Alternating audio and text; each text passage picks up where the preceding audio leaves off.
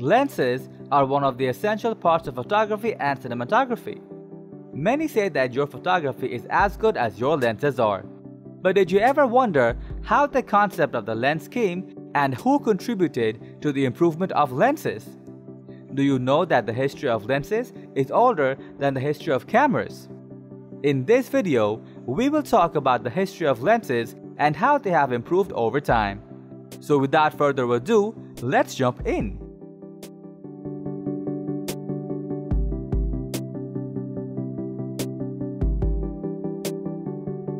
The earliest concept of lenses developed thousands of years back, almost between 965 and 1040. The first known experiment was done by Abu Ali al-Hasan ibn al-Haytham, an Arabic scientist who observed the shape of an object changed when looked through a glass sphere. After that, Ibn al-Haytham researched deep in the study of optical systems using spherical and parabolic mirrors. He also measured the magnification ability of a lens. His experiments paved the way for more studies on lenses in the upcoming centuries, and during the 1500s, scientists who studied optics became well aware of the fact that the quality of vision through a lens can be improved further if an aperture is added to it, though the reason was still a mystery. Later on, scientists discovered the fact that the aperture can reduce distortion, which results in a better view. Another major innovation during the 1500s was the camera obscura, which was basically a large room that had a lens mounted on a wall. This machine was capable of producing an image of an object positioned in front of the lens. The researchers of camera obscura also played a vital role in the development of lenses as they built a biconvex lens for the machine. Speaking of the photography lenses, the first practical process of photography, known as the daguerreotype, which was invented by Louis Daguerre in 1839. This invention greatly influenced the history of camera lenses as it motivated Charles Chevalier to come up with an achromatic lens. The invention of Charles Chevalier didn't stop there. In 1840, he invented the world's first lens that features a variable focal length made particularly for portraiture. However, Chevalier's lenses needed a long exposure time, which made them difficult to use. Later on, inspired by Chevalier's work, Joseph Petzval made the first portrait object lens, which had a focal length of 160mm. It was an improvement over Chevalier's lens in terms of speed and exposure time.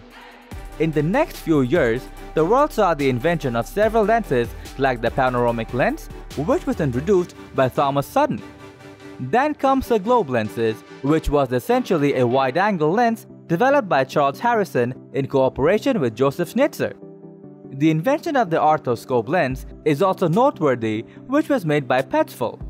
In 1858, John Waterhouse brought the notion of selectable aperture in lenses. Back in those days, there was no ring to adjust stops. Rather, there were brass plates that contained holes of different sizes, and these plates were used to change the aperture. During the second half of the 18th century, the structure of lenses increasingly became complex as new inventions were reshaping the traditional lenses and packing them with new features.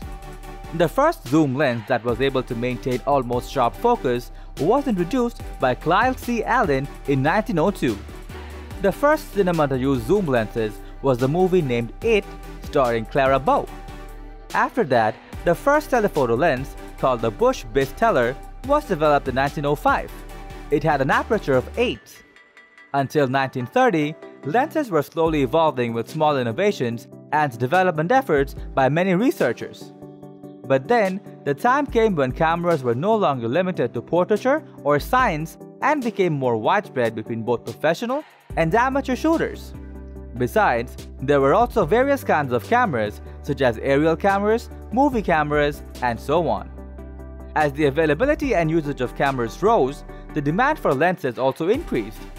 In 1931, Taylor and Hobson introduced the first inverted telephoto lens. It was a 35mm lens with an aperture of 2. These were all examples of glass lenses, but in 1934, the world saw the emerge of non-glass lenses. The first plastic lens, named Perspex lens, was marketed by KGK Syndicate. The first lens made of acrylic was the plexiglass lens which came into the market in 1934. These elements were so widely used during World War II that many thought glass lenses would go obsolete. The post-war period also witnessed the rise of new lens designs to be used in motion pictures and televisions. As Japan was devastated by the consequences of the war, it took some economic restructuring measures by investing more in the technological sector. And as the part of that measure, it started to make high-quality cameras as well as lenses, which form a market base for Japanese photography companies. After the 1950s, Kodak dominated the camera and lens market. In 1959, they came up with the world's first camera with a plastic lens, the Brownie 44A. These cameras were so popular back then that Kodak was able to produce about 50 million Instamatic cameras with plastic lenses within the following decade. After 1970, Japanese companies started to gain a substantial amount of market share of lenses around the world.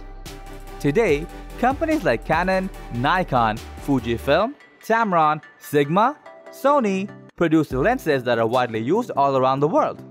Lenses today also include advanced features like water aperture, stabilization, aberration control glass, and many more. Lenses have a long history.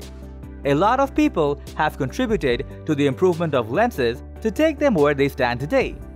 But the development process of lenses hasn't ended yet, as more and more breakthroughs are coming up to contribute to the betterment of lenses.